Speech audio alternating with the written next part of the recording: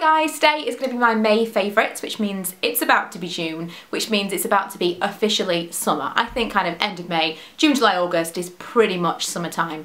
I don't know about you guys, but where I live it's definitely not summer yet. We've had a couple of warm weather days, but for the most part it's been rainy and cold, and to be quite honest, that's going to be a favourite of the month. I'm not a big hot weather person, it makes me cranky and tired, and for me it's all very well for it to be hot when you're on holiday, but in your actual everyday life it's not conducive to actually getting things done because I'm just wiped out from the heat. So yeah, I'm not a big hot weather person, so the fact that it's not been great weather this month is actually a bit of a random favourite for me. But to get into the proper favourites, I have a few makeup and kind of hair products to show you, and then a couple of random favourites as I usually do at the end of the video. So I'm going to start with a hair favourite. If you watched earlier in the week, I did do a hair care video, so you can see all the hair products that I've been really enjoying recently, but I thought I would mention this one because I didn't mention it in that video because, well, I'll get into that in a second and you can hear more about that in that video. But I've been rediscovering the Dove Hair Therapy range and the Nourishing Oil Care Leave-In Conditioning Spray that I talked a lot about last year. I really love this stuff, but I do find that the more oils that you put in your hair, the more products in general, but I particularly find it with oils, it kind of makes your hair brassier quicker, and so the golden tones that you're trying to get rid of kind of come back with a vengeance quicker than they normally would do. So much as I really like this, and when I've been wearing my hair, I've been trying to use less heat on it, and when I've been wearing my hair naturally wavy, I kind of wait for it to dry naturally and then I spritz it with this stuff and scrunch it, and I get a really nice wave to it. And it's nice for every now and then, but I don't want to be using it kind of on a bi-daily basis or even daily basis because I do feel like it's weighing down my hair and affecting my colour. So I love this product, but if you're very blonde, let me know if that's something that you found with this spray, or just oil products in general. I know there are other ones out there, but I think I'm just kind of going to try and avoid oils for now and very heavy products to see whether or not I can keep my blonde brighter for longer. But I have been really enjoying this month. Smells amazing, so does all of the Dove Hair Care range, and in that video I do tell you some of the products that I am using instead. Next I have a nail polish, and this is one that I've been using on my toes, and it's actually a Christmassy nail polish from Maybelline, and it's called Wine Shimmer, and this one I got at Christmas time. It was kind of December, maybe, you know, the festive period, and I got it, I really liked it.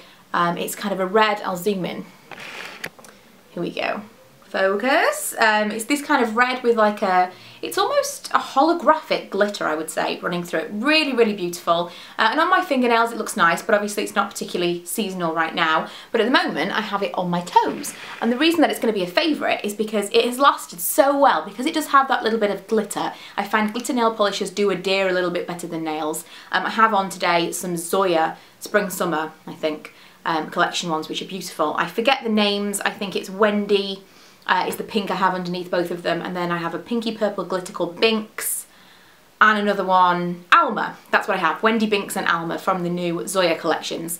But this one is one I was supposed to be talking about. This one, because it's got the glitter in it, I feel that it lasts a little bit longer, and I must have had it on my toes for 3 or 4 weeks and it hasn't chipped at all. I normally have kind of the edge toes, let's call them, they kind of peel off and chip quicker because they're going to be kind of rubbed by my shoes. But this has been, it was enough for me to kind of think I have to mention that in a favourites video, because I tend to have to repaint my toes maybe every 2 weeks. Just purely because it does rub off, and this has been really, really amazing. And plus, I know it's not particularly seasonal, but I think that it's kind of a nice, it's a nice kind of jelly kind of poppy red, and I think the sparkle looks quite nice with sunlight, you know. For toes, I think, although it is kind of festive, it's okay. I have a body butter here. Been trying to use up some of my body products, and this was one that I'd used end of last year, maybe the beginning of this year, and it's from Avon. And I just don't love the smell. The body butter itself is amazing, which is why I've mentioned it.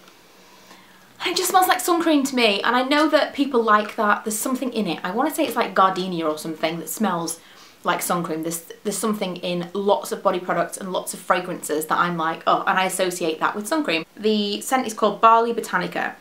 It says it has Frangipani and lemongrass.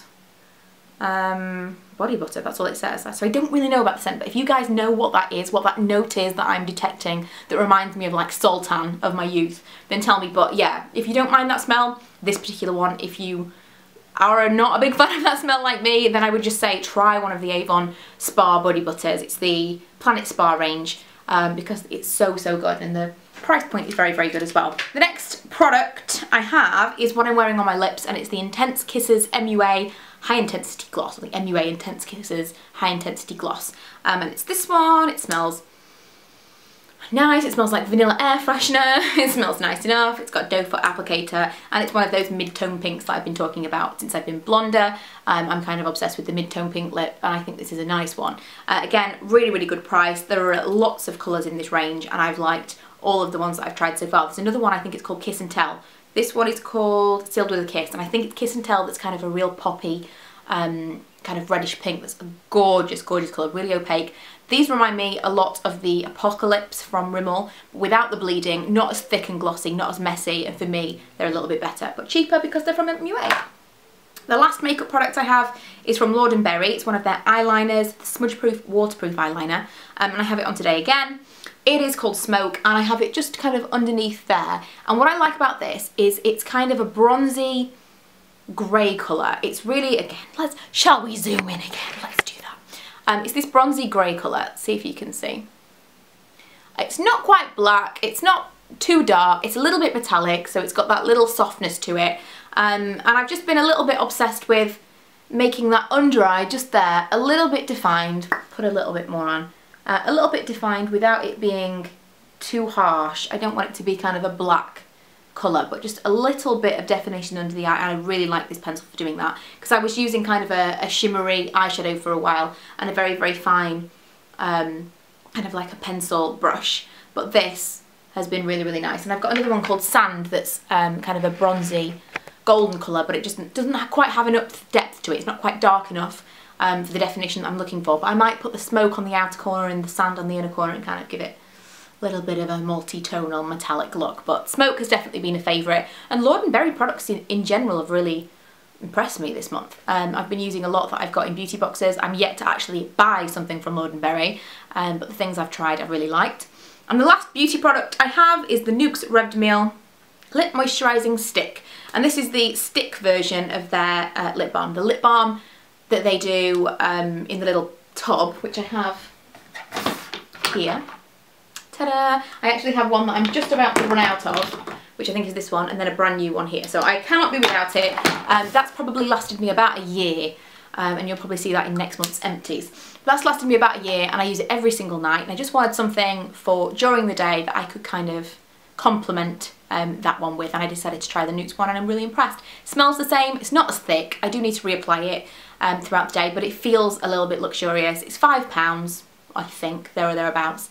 So it could be a little bit more expensive for a lip balm depending on what your budget is, but I do think that, you know, £5 for a lip balm is probably going to last you a few months, even if you're a bit of a habitual applier of lip balm. It's pretty good, and I think that if it's anything like the other one long term, it's definitely worth trying. The other one I think is only maybe £9 or £10, and I definitely would recommend that one. I've spoken about that to death, so I didn't feel like I had to mention that one, but it sneaked its way in there anyway. But they are all of my beauty products favourites of the month. I was going to mention this as a random favourite, but I guess it is beauty as well. But it was the British beauty blogger beauty box that came out this month. I've not had this for very long. If you check out my other channel, I will link it below this particular video. I did kind of a rundown of everything that was in the box. But very occasionally, I think she's done 3 boxes now, Jane from British Beauty Blogger gets together with Latest in Beauty and creates her own kind of beauty box, her dream beauty box, and it is fantastic. The products that you get in there for the money that you pay, it's just insane. The actual cost per item is just, you cannot not get it if you manage to get it whilst it's still in sale, because I think the last couple sold out within a couple of hours, I'm sure. This one I managed to get, but I think this one took a little longer. I think it was 24 hours, but still they don't stay on sale for very long at all.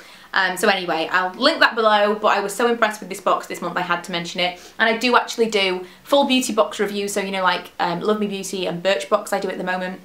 I do beauty box reviews over on that channel as well, because I feel like there's too many for me to be kind of clogging this channel up with it. But if you like beauty box reviews, they will be there as well. TV wise, I am still completely obsessed with House, but Scandal Series 3 is now on Netflix. I don't know if it's on Netflix UK, I say this every time, but it's definitely on Netflix US, and the UK is getting Scandal a little bit at a time via Sky. I want to say Sky Atlantic, but I'm not totally sure what channel it's going to be on.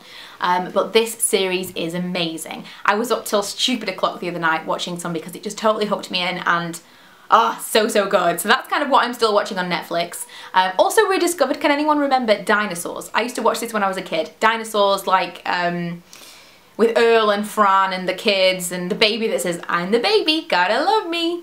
Anyone? No? It's really embarrassing then if you can't remember what I'm talking about, but Dinosaurs. It's from quite a while ago, so the younger viewers may not remember this, but those of you that are kind of like, I don't know, 27 and up might remember Dinosaurs, and I know I've been going on about it for a few minutes now. If you actually don't know what I'm talking about, I'm gonna seem insane. But I remember watching it when I was a kid, and I've been watching it with Milo, and it's like, major nostalgia. So that's been on Netflix, I've been watching that.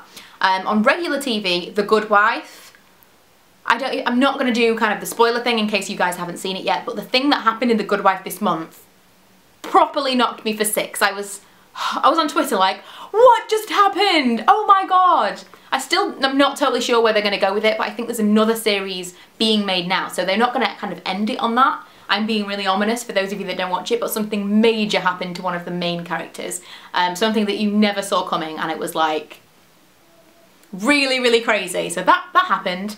And I can't think of really anything else that I've been watching on regular TV that's been really wowing me. We were watching Community for a while because that was being repeated, but then it was repeated in weird order, so we kind of couldn't keep up with it, so I think I'm probably just going to buy that on iTunes.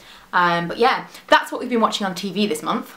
Music wise, I am still very much listening to my 90s bands. I feel like that was something that I talked about in last month's favourites and then I cut out because the favourites were so long, but I am still listening to S Club 7 and some really old stuff. Can you remember Three Little Women?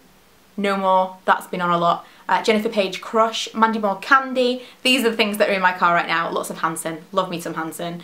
And I've also been listening to a lot of Kacey Musgraves, who I love and who is going to be performing in London a week after I'm at. And I really want to go, but I feel like I can't kind of justify another night away a week after I've had a night away for IMATs, and I can't possibly get home in time after the concert. So much as I'd really like to go and see her in concert, I don't think I'm going to be able to swing it. So anyway, that's what I've been listening to. Love Kacey Musgraves.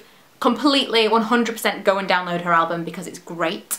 YouTube wise, I haven't really had a lot of time to be watching YouTube this month because I've been obsessed with lots of Netflix shows, but when I have watched it, the kind of people that have stood out that I've really kind of sought out videos from, Chelsea Wares. Chelsea uploaded a video recently. Unfortunately it was not kind of a current video because it was an older video. She still has some stuff that she needs to put up. I really miss Chelsea. I want updates, actual live real-time updates, but she is on Instagram and Twitter a lot. If you guys do follow her here and are wondering what she's doing, you can see over there, and she's had various things going on that I can see why she's maybe not made videos, but still loving Chelsea. She's one of the people that I will go back, like if I'm doing the washing up or, you know, doing something where I want to listen to something in the background, I'll go back to one of her old playlists and just kind of play it in the background. I can listen to her videos over and over and over, and even just actively watch them, and I don't get bored. I can watch the same video multiple times. It's crazy. There's so few people that I feel like I like to just sit and listen to them talk, and she's one of them.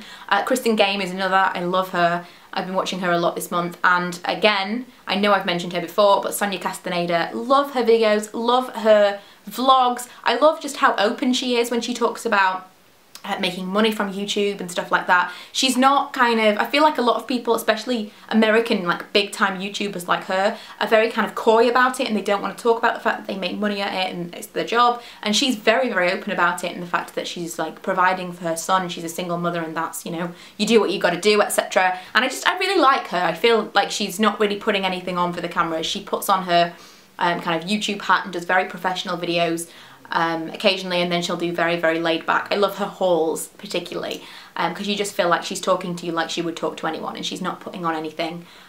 She's not putting on a front for the camera. I really like people like that, and they're generally the people that I tend to watch, but they're the people that I've been watching this month, and that's going to be it for this month's favourites. That's going to have been a long video as it is. If you do like favourites, I did do a high-end beauty favourites video in the month over on my Spendaholic channel. If you don't already follow that channel, go and follow it. If you're not that bothered about budget only products, I do a lot of hauls over there. I do occasional outfits of the day and various other things that you may be interested in, and I did do kind of my current high-end favourites, and I'll probably make that a regular thing, just not a monthly thing. So if you're interested, that will be linked below as well. Hope you enjoyed this video, and I will see you guys next time. Bye!